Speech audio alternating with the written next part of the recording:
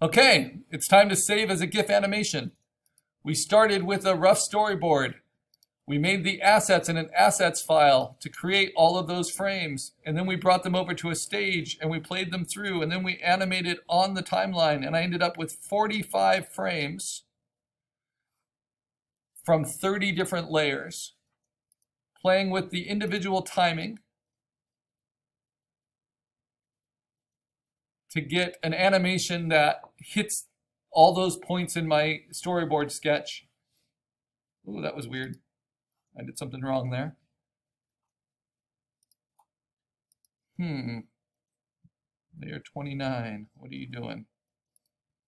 I bet I accidentally moved something. Yes, I changed the frame order.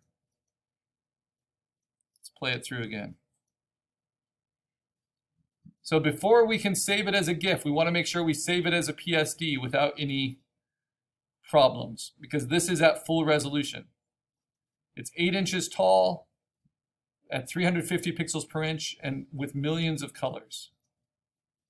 Yep, so all that looks good. Okay, so good. So this is now saved as my assignment 5 stage file. We're going to come back to this and use it for our refined storyboard. And we're going to do some weird things. Okay, so now the file is exactly 1 gig large. So that's too large for an animated file online. So before we save it as a GIF file, we're going to go to image size, image size, and we're going to resample and reduce the resolution to 150, which is the best of high definition screens. So if we view it at 100%, it's still larger than the screen, right? And it will still play through the animation well, and now it's still in millions of colors. Okay, but now we're going to say File, Export, Save for Web Legacy, which will give us our GIF, which is a graphic interchange format, online file options. And this puts into it an animation script. So it basically is just a big stack of 45 layers, and it plays through them at a certain timing.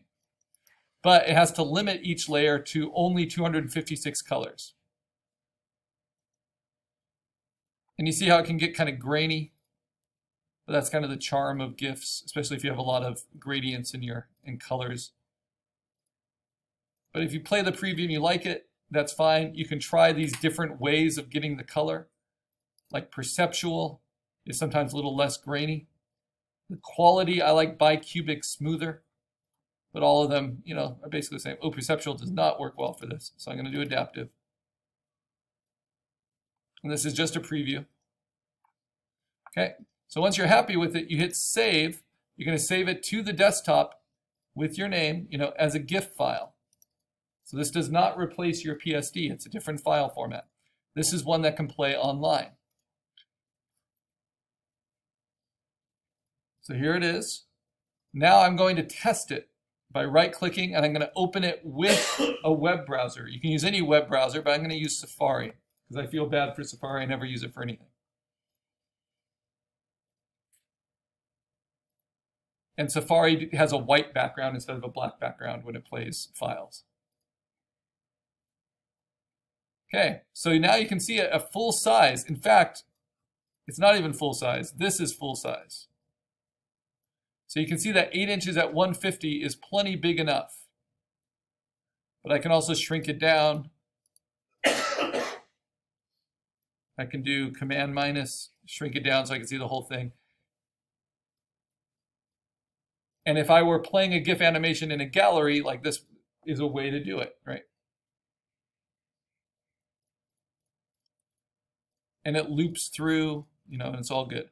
So if it works there, it's going to work well in PhotoBucket. And I'm just going to show you how much memory it takes.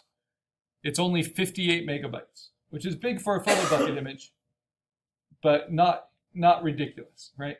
It's a large GIF. If I wanted to reduce it even more, I'd take it down to a lower resolution, like 100 pixels per inch. And if I had more than 50 frames, I would do that. but I only have 45. Okay, now I have the first two components I need to turn in. I have my storyboard sketch. Make sure I save it with my name.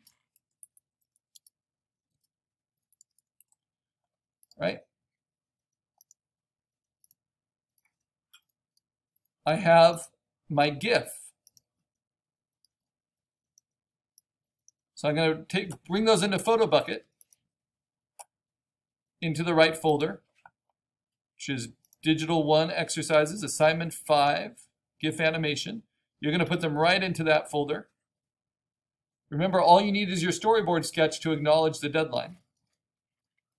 And then I'm going to go to past, or I'm going to go to instructional examples. That's where I put my stuff. And the only thing we're missing is this last component, which is the refined storyboard. And we get that from our PSD file. So I'm going to take both of these and upload them, because sometimes the GIF can take a while to upload, right?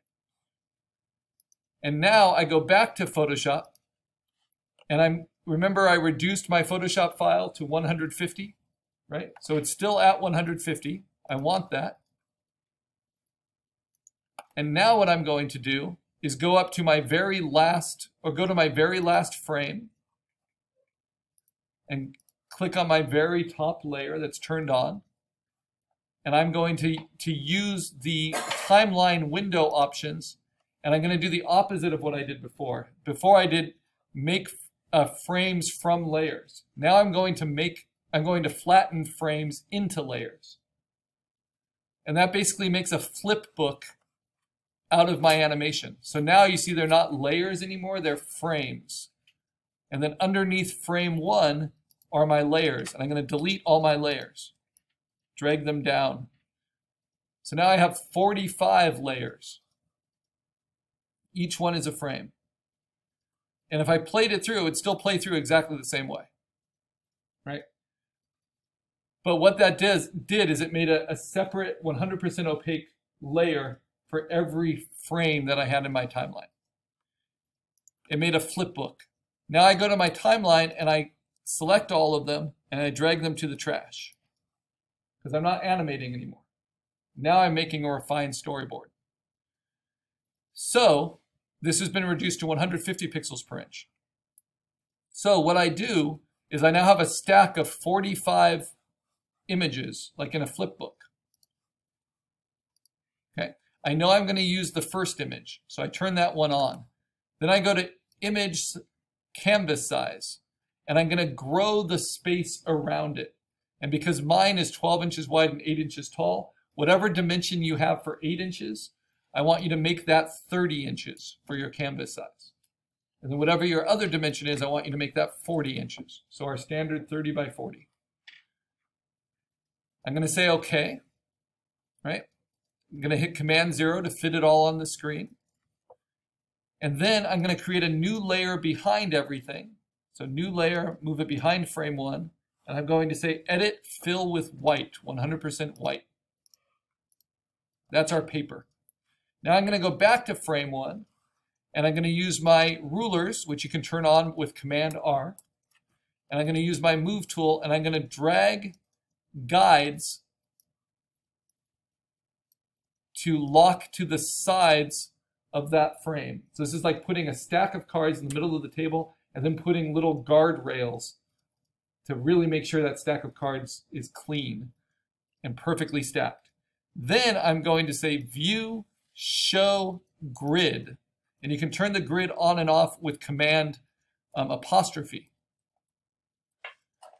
Now the reason I want this grid is it gives me a perfect inch all around my image.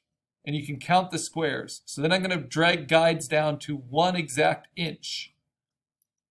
And you can actually set your guides to snap to the grid. So if you go to Window, View, and then Snap to, you can also click on Snap to Grid, right? And then your guide will snap right to it, right to that 1 inch mark. Now, if your animation is not even inches, right, then you just try to keep the same amount of space all the way around it. Then I can turn off my grid, Command apostrophe. And then I have guides that give me an even gutter all the way around. Now frame 1, I know is going to go in this upper left-hand corner. So I just drag and drop it. Frame 2, now it's just a big stack in the middle. I don't want frame 2. That's not enough of a change. I want to introduce the character. So I have to jump up in my deck to where the character is introduced. And before I start zooming.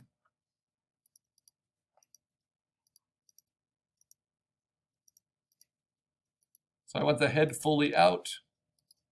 So yeah, frame 18 is going to be the next one. And you're basically hand choosing your story from your flipbook. So now the character actions. Let's just jump ahead a lot.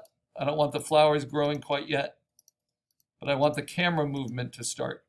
So maybe this one would be a good one. Frame 21. See, we're starting to zoom in. It feels like the character's moving. Okay, then plants start to grow. That's a little extreme. That's a good one. Let's move that there. Then what do I have in the middle?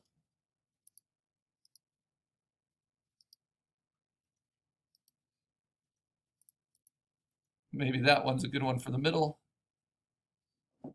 Then what do I have next?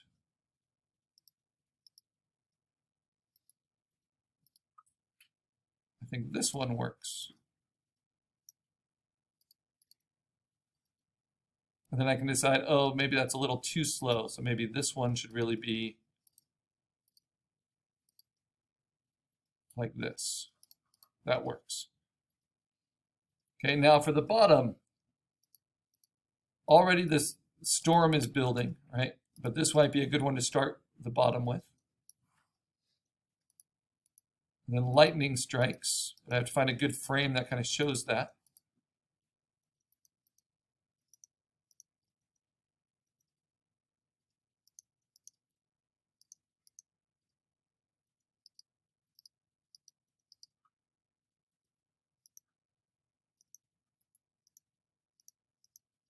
There we go. Big dramatic shift there. And then the flowers are starting to recede, right? And then I just have to show that he's kind of shrinking in fear a little bit. And so this is a good one. So this works for my storyboard. This is what I'm looking for in your refined storyboard. It tells the story. It doesn't need to end the same way it begins, right? That's just your animation. This shows the whole arc. And it has even spacing between them, right? That it's centered, that when we look at it, its actual image size is 30 by 40 by 150. Because if we print that, that is really pretty big. You are able to print 16 by 20 there at 300 pixels per inch. So that's like a full poster size of your animation. All right, so now I'm going to save that as a new Photoshop file. So this is going to be Karl Assignment 5 Animation Refined Storyboard with all the different layers in Assignment 5. Realize that this is a lower resolution than your actual animation frames. And then I'm going to save it as a JPEG and keep it under 5 megabytes to the desktop.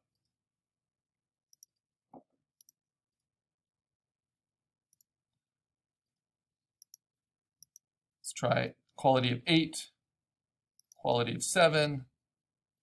There we go. And that is going to be the last thing I submit to PhotoBucket.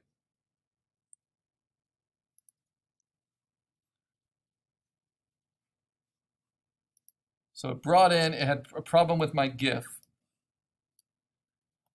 Probably because it's over 50 megabytes, just barely. So I'm going to go back to, this is tricky, but go back to here. Let's see,